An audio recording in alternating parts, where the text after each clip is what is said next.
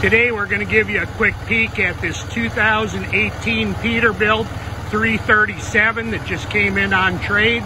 The unit's equipped with a PACCAR 300 horsepower engine.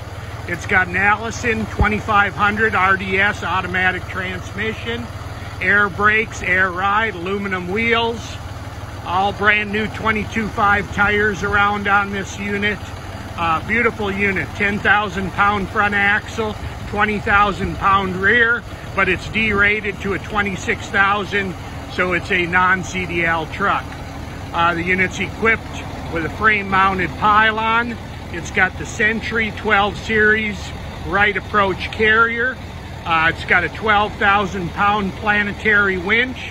You can see it's got the large 78-inch monster boxes on it, along with 36-inch storage trays.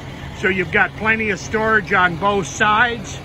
You don't have to worry about not being seen on the side of the road with this unit. As you can tell, it's well lit up. So beautiful unit. Of course, the right approach allows that rear tail section to hinge down to as low as a 6-degree load angle. Great for loading all those low clearance and exotic cars. You just raise it up and flatten out the bed once the front tires hit on, so you get to overcome that second hump.